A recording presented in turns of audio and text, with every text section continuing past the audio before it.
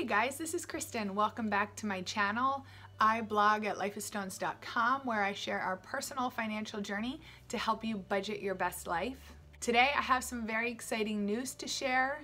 After months of working on it, I finally released my Begin to Budget bundle, and one of the questions I've been getting the most often from people who bought it is, how do we set it up?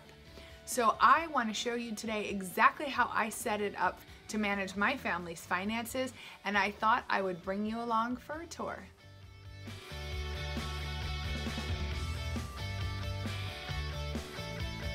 Last week I finally launched my Begin to Budget bundle. It's available on Etsy for purchase. This is a 29-page printable budget binder that will help you completely organize your finances, pay off debt, and save money. I started using it myself, and I wanted to show you exactly how I set it all up. So here is my Begin to Budget bundle. Obviously, I just printed the cover page here and put it in a plain white binder. These tabs I ordered from Staples. They are Avery tabs. However, they are actually on clearance, these specific colors. I will leave a link to some similar ones down below in the description box. And I also have my budgeting pens. I've talked about these before. These are Pilot friction pens, and they are erasable. I absolutely love them. I have a couple different packs and designs. They're my absolute favorite because I hate having scribbles and cross out marks on my budget. So this way I can make any changes as often as I need and have it still look nice. This Begin to Budget bundle is designed specifically around my personal method of budgeting. So I'm going to show you how I have this set up, but I want you to understand that you can set it up however you want to. What works for me might not necessarily work best for you. So feel free to do whatever you want. I just wanted to give you an idea of how I do it, and hopefully it's helpful to you. So I'm going to open up the binder, and I want to show you that the first thing I do here is I print out a quick copy of my spreadsheet budget, and I just go ahead and keep it here on the inside pocket for easy access. I look at this probably at least once a day just to get a quick overview of what's going on with our finances for the month. I also keep this here because I usually jot some notes down on the side of this. Again, you don't have to do this. This is just something that I have found has worked well for me, especially when I'm in a quick rush. If I make a purchase that I need to take out of my bank account, I'll just jot a little note on here quick, and at the end of the month I'll probably just toss it because I do have most of this data in my spreadsheet. I also do want to highly recommend, if you are new to budgeting in general, I think it's very important that you get started using pen and paper to create your budget, which is exactly why I have handwritten budgeting sheets in this bundle. As you get a little bit more familiar, as you get a little bit more comfortable, you can absolutely move to a spreadsheet-based budget or even some sort of online tool. Again, you're gonna wanna stick with whatever works best for you and your specific financial situation. I just feel that using a pen and paper in the beginning really helps you get a much better grasp on your finances. The next thing I have here is just a little pocket. This is where I keep my checks, my deposit slips. This is just the little check register for my business. I do keep that on the small one for now because I have very few transactions at this point. I just keep this in here again for easy access. I like to have everything together. That way, if I come downstairs and I do my budget at the dining room table, I have everything I need with me instead of having to run back upstairs. So the first thing I have in here is my checkbook register. I'm gonna kind of put my hands on it because this is actually filled out and you can see all my personal transactions in here. So this is the checkbook register. You will find this in the Begin to Budget bundle. I have actually changed the colors of it, but it's the same page. And what I do is I just print out a bunch of these. I prefer to keep everything on one page instead of in that little register for my personal checking account, since we have a lot more transactions. I like having more room to write. I like having margins if I need to jot some notes down. You can print out as many sheets of this as you want. It's an instant download. Anytime you need more, you can just go ahead into your computer and print as many as you need. So I keep my checkbook in the front because I use it so often that it's just a little bit easier than having to thumb through the whole binder. The next thing I do is I take the expense overview, which you'll find in the budget bundle. And the reason I put the expense overview first, and I actually put it in a sheet protector, is because this gives you an overlook of everything you have to pay for the entire year.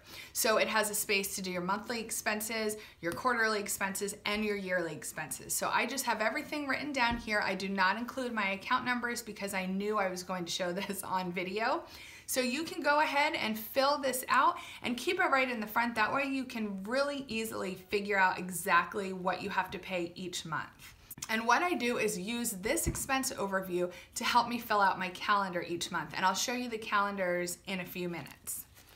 On the back of the sheet protector, I also keep my accounts overview.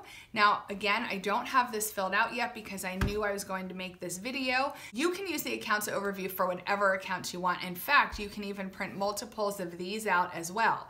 How I plan to use this is just to keep all our bank account numbers here.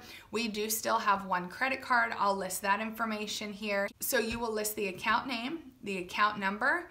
You can keep the actual website where you go to log in to access your account. And there's a place to also keep track of your username and passwords, since we are inundated with passwords nowadays. And it gets so difficult to keep track of them all, right?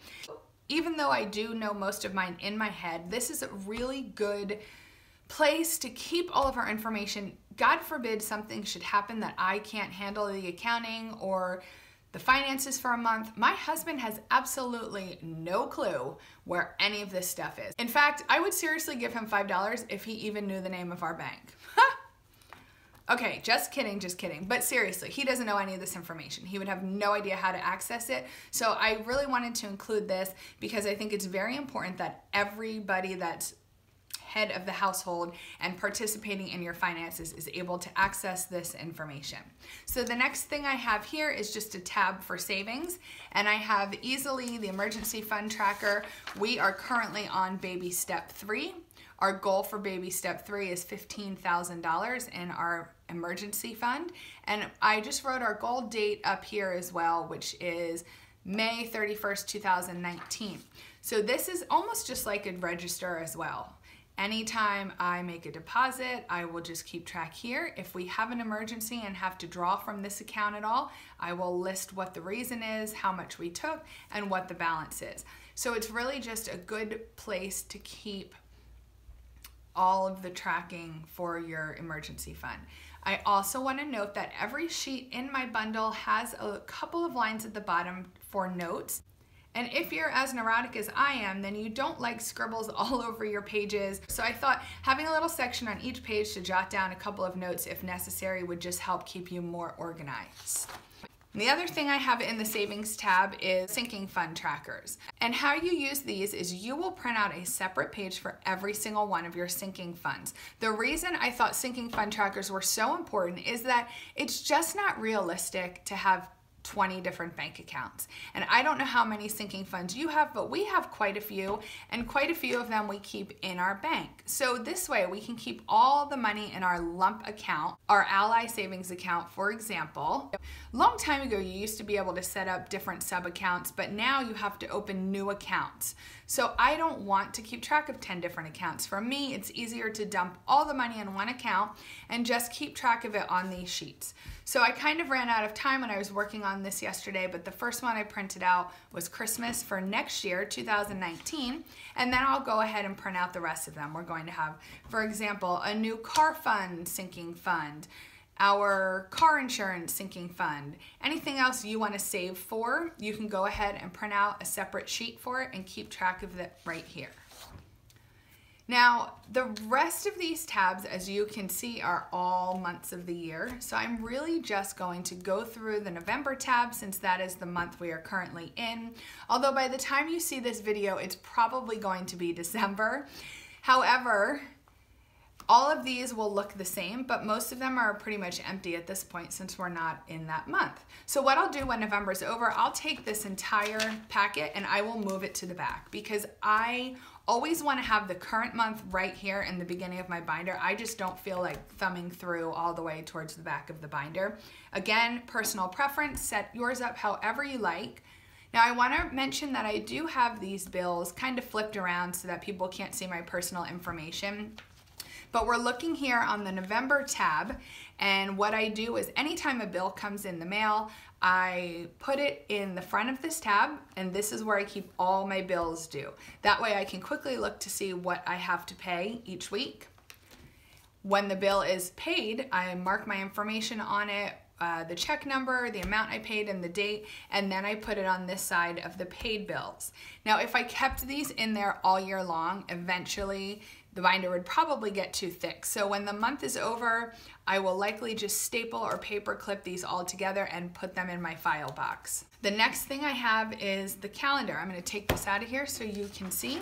And I have a calendar for every month of the year in my budget bundle. And what I really want you to do with the calendar is go ahead back here to your expense overview and take a few minutes and take any of these expenses that are due in this month and go ahead and write them on that specific day. The other thing I do is I go ahead and I mark the pay days on this calendar, and any kind of birthdays or events that you might have that you might need to spend money, go ahead and mark that on the calendar. What that's going to do is it's going to really help you get a very good idea of everything that you need to include in your budget for that specific month. The next thing I have in the month tab is the financial goals worksheet. Again, this is blank because we have not had the time to sit down and discuss these yet. If you do a monthly budget meeting with your spouse or partner or even your accountability partner, I highly suggest you fill this sheet out together every single month, and also take the time, especially with the new year approaching, it's the perfect time to have a big budget meeting for the entire year and fill out this financial goal sheet for your yearly goals. Then you can keep that in a sheet protector as well, and it'll give you something to review every so often and make sure you're on track towards reaching those goals. You can set as many goals as you want. I have 5 listed here. Maybe you only have one goal, and that's to pay off your debt or hit your emergency fund. Maybe you have multiple goals. Either way, this tracker will help you set your goals, the date you want to achieve them, and then it also has a couple different prompts for you to figure out what you need to be doing day in and day out to help you achieve those goals. So you can go ahead and include a goals sheet for you to complete before the month begins for every single month. So now you have your calendar, you have your goals, and now it's time to go ahead and do your actual budget. Now, as I said, this month I did do my budget on the spreadsheet. What I normally do is go ahead on the monthly budget sheets here and I do a rough draft to make sure I have everything out of my head, and I really like to look on paper. Like I said, there's just something, even now, almost 2 years into this journey for us, there's just something about writing it down. I don't know what it is, you just get a better feel for your finances. I highly suggest, especially if you bought the bundle, that you make use of the monthly budget sheets. On the next page, I do have another spot here. You can just jot some goals down if you don't want to take the time to fill out the actual goals worksheet. Here's a space you can keep track of that. Again, I have a note section, maybe what worked last month, what you need to improve upon this month, and just a little place for some reflection here. The monthly budget sheets are very self-explanatory. There's a place for you to estimate every single expense and a place for you to come back after you've paid that bill or after the month is over and enter the actual amount that was spent on each category. This is a template for a zero-based budget, which means when you sit down to do your budget, you take all of your income, you subtract all of your expenses, you should be left with $0 at the end of the budget. And that doesn't mean that you spend every dime you have, but if you do your whole budget and you have $400 left, then you need to decide whether you're going to put that $400 to savings, whether you're going to put that $400 to debt. You really want to give every dollar a name. I have a whole bunch of budgeting videos in a budgeting playlist. I will link that up above, and you can go ahead and watch those for some more budgeting help. And the last thing I have in here is an expense tracker. Tracking your expenses is so important to financial success. If you are into this journey a while and you're very good with your money, you're very good with your budget, then maybe you don't need to do this every month, but I highly recommend you take the time to track your expenses if you're just getting started. Especially if you're feeling very overwhelmed and you're not sure where to start, and you're feeling very frustrated with budgeting and finances as a whole, tracking your expenses is a great place to start. You can use this tracker. It's best if you can do it for a full month. That's why I have the month up there. If not, 3 weeks, 2 weeks, even a week, anything you can do is going to be better than nothing. The point is really to see exactly where your money goes. And I promise you, this will be such an eye-opening exercise for you. You can even pull this out and hang it on your fridge if you'd like, keep it in your car, keep it wherever you will remember to use it. Track every single expense, track the category, obviously food, fun, miscellaneous, whatever categories you use. And at the end of the month, it's going to give you a much better idea of where you need to set your initial budget amounts. I mean, a budget can always be changed and edited and adjusted, but it's going to give you a really great baseline of where you need to start and also give you a great idea of some things that you definitely need to cut from your budget. I'm just going to go ahead and flip to the back where I have the rest of the sheets from the binder. So the first thing I want to show you is my savings tracker. This is great if you're a visual person like I am. Although I do have the emergency fund tracker, I just love the idea of coloring in these lines. We did this for our debt, and I just love the visual representation of the progress that you're making. So you can go ahead and print this out. I actually printed mine on cardstock, and you can see we haven't contributed to baby step 3 at all yet, but we will. So I'm just gonna go ahead and keep that in the back of the book where I can really easily color it in every month.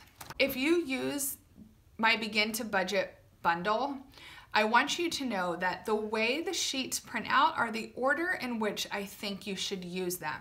So in the very beginning, I have the goals worksheet that we just looked through. And then I also have something called financial inventory. And this does have some instructions on the top. It also refers you to a blog post I wrote all about financial inventory. And this is a very simple concept with a fancy name. The whole point of this is really to just put every part of your finances here on one sheet in front of your face. So very simply, you're going to take all of your expenses that are recurring, you're going to list those here in the amount and total them up. You're going to take all your outstanding debts and list those here and the balances and total them up. I just want you to take any non-retirement assets, list those here and list the amounts here.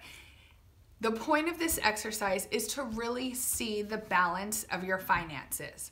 So, do you have too high expenses that you can't support? Do you have way too much debt?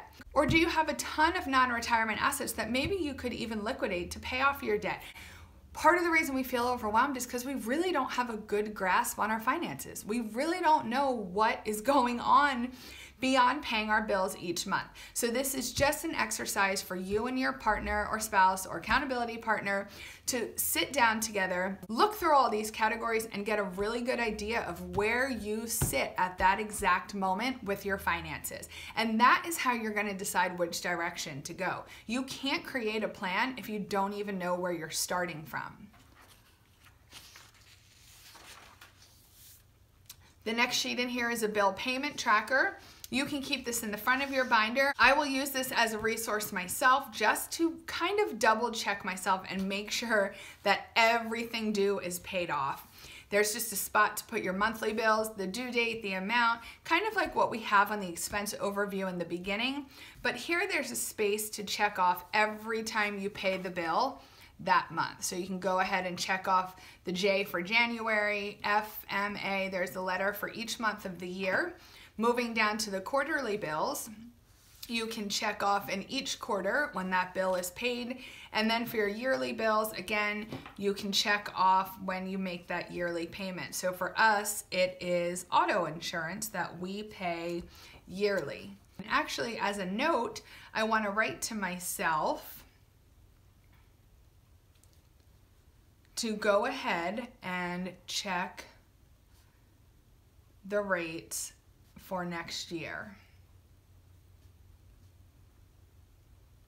The next page is a debt tracker. We are currently debt-free, so I do not have to fill this page out at all, but I'm going to briefly add some information here just to give you a good idea of how this works. So let's go ahead, and we are in November, December, January, February, March, April. Remember, you can print out as many of these as you need. So let's just say that we have our Chase credit card here that we need to continue to pay off.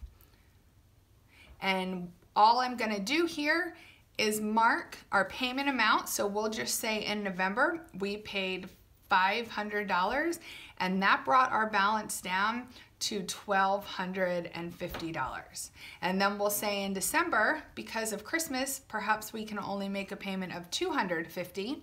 So that gives us a remaining balance of $1,000. It's just a great place to go ahead and track your payments, that you can have a quick glance and see exactly where you're at with every debt at any given moment. The next page is your actual debt snowball worksheet. Here's a spot for you to list your estimated debt-free date. So again, we're just gonna fill this out. Let's say our debt-free date is 1/1/19. Wouldn't that be a great way to start the year? If you don't know how the debt snowball works, I have a whole video on it. I will link up in the card, and you can watch that, and it will teach you more clearly how to fill out this worksheet. But really the point is you list your debts from smallest to largest, and you pay off each one. You're going to make the minimum payment on all the debts, and you're going to work as hard as you can to pay off that first debt. So I'm just going to fill this out briefly. We'll just say we have a couple credit cards. This is what we just recently paid off when we became debt free. And we'll just say our Chase, like we mentioned over there, is $1,250. How about our Discover is $4,500? And maybe our City is $7,000. And our minimum payment currently is $100, $200, $300. This is how you're going to use this worksheet. You're going to go ahead and pay the minimum payment on these two debts, and then you're going to pay the minimum payment plus everything else that you can afford that month. So we'll just say we throw everything else to it, and we are actually able to pay $1,250 that month. Now that one's done, we can actually go ahead and cross that one off. And here's how this is going to work. You're not going to have a new payment on your first debt, because that is the debt that you're working very hard to pay off. So every extra cent you have, you're going to go ahead and put it towards that Chase until it's paid in full. When it's paid in full, you can go ahead and cross that off or put an X besides it, however you want to take care of that. And what you're now going to do is you're going to roll this minimum payment into your current minimum payment for your Discover card. So your new payment there is now going to be $300, plus any extra that you can find in your budget you will pay on that Discover each month. But now the minimum you want to pay is at least the $300, because you freed up the $100 from here. When the Discover is paid off, you're now going to roll both of them into your City card.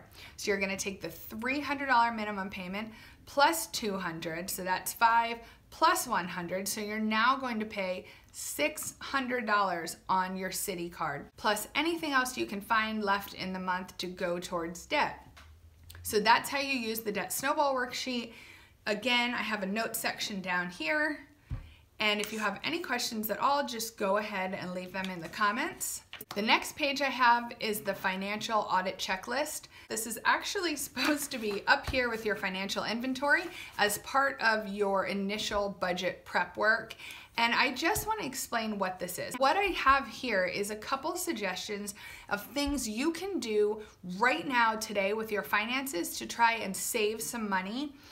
And I have a space for the date that you've performed these actions, the outcome, and some notes. So you can go down these. Some suggestions are like, try to call your cable company and see if you can improve your rate or cancel your cable altogether. So if you go ahead and do that on December 1st, you're going to give them a call. You're going to see what they say.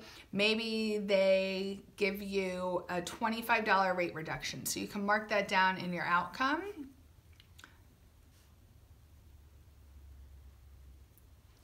And perhaps they said this will be applied beginning the next month. So there's just a little spot for you to jot down anything additional. Maybe you want to add the confirm number. I always try to ask them for a confirm number when I call any company. So there's a whole bunch of suggestions like that. And again, some extra room for you to come up with some of your own ideas to try and audit your finances. The next couple pages are just the checking register that I already showed you in the beginning. And I have an almost identical savings register for those of you that do really keep track of all of your debits and credits in your savings account. I never used to keep track of my savings account like that. I would just look at my bank. But we now have our life insurances coming out of there, and we have been going back and forth taking some money out with our $1,000 emergency fund. So I think I'm going to start using this to keep track of that money in our savings account. So that is it. That is everything that is currently available in the Begin to Budget bundle. So I hope you find this tool as helpful as I have to really organize your finances. You know, I used to use a small little planner, and I just feel like I really needed the room to spread out. If you use a small binder, you could probably save yourself some paper and some ink and actually just print them 2 pages to a sheet, and then you'll have the half sheets. And one other thing I want to mention is initially I started designing this in more of these super bright rainbow colors because I love colorful things, but I really wanted to keep these a very minimalist design. I know personally when I purchase printables, I hate when I go to print them and it's full sheets like this with a ton of super bright saturated ink. The only thing I have like that is the cover page, and if you don't want to print the cover page, you don't even have to print it. I wanted to make sure I tried to help keep your ink consumption low when printing this binder, and I hope you guys love the binder as much as I do. I hope you find it useful and helpful. If you have any questions, let me know, and also be on the lookout for some new items to be added to my Etsy shop. I have it linked down below, but I'm also going to break this out into a couple different smaller little packages as well. So that's the setup of my budget binder and how I organize my family's finances. Thank you so much for watching this video. If you liked it, I would love if you could give it a thumbs up and subscribe to my channel for more videos like this. I'll leave the link down below if you want to get your own copy of my Begin to Budget bundle. I just want to tell you how much I appreciate you taking the time out of your day to watch my video. I hope you'll subscribe, and I hope you have a great day. Bye!